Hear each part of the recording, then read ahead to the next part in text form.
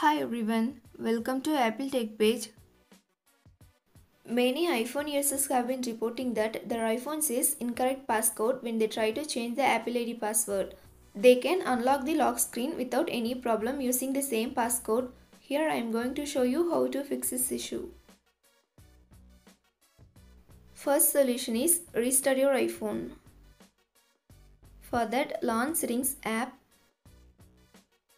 Next, find and tap on General. Scroll down to bottom and tap on Shutdown. Turn off your iPhone by dragging the slide to power off slider to right side. Wait for few seconds and turn your device back on. Second solution is force restart your iPhone. Quickly press and release the volume up button. Next, quickly press and release the volume down button. Finally, press and hold the side button until you see the Apple logo. Third solution is change passcode. To do this, launch Settings app. Next, tap on Face ID and passcode. Then enter the passcode. Scroll down and tap Change Passcode.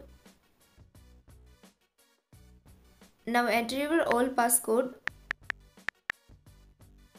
Then it will ask you to enter the new passcode, then follow the instructions to complete the process. Solution 4 is reset all settings. Resetting the all settings resets your all customized settings to default settings, but none of your personal data will be deleted. To do this, launch Settings app. Next, tap on General.